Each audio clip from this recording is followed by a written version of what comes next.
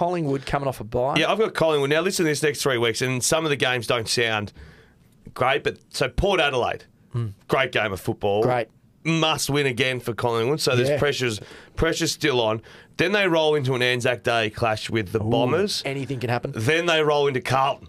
Oh. So that is a brilliant 3 weeks of footy. They got to win too. And the Army needs to come out and get them going because they were pretty poor against Hawthorn in the second half. Really poor against Hawthorn in the second half before the bye.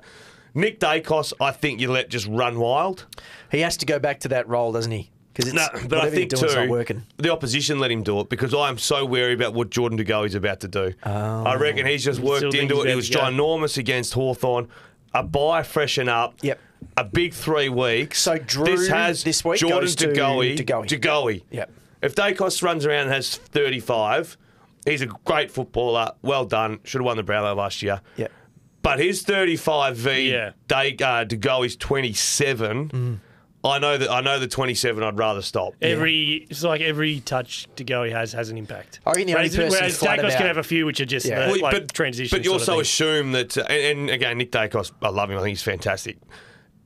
You don't need. It's like the racing on the weekend when Pride of Jenni was 91 metres in front.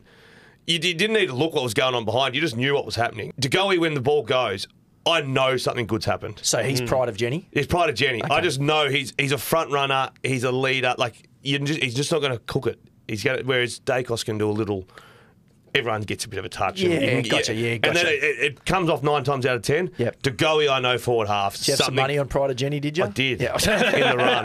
Have you not seen this race? No. No. One of the best races I've ever seen. Don't get into horse racing too much. Oh, mate. Jeez, You said it won by 90 metres. It was in front by 91 metres in the biggest race of the day. Oh, jeez. 91. Anyway, De Goey, stop De Goey. I think let Dacos go wild.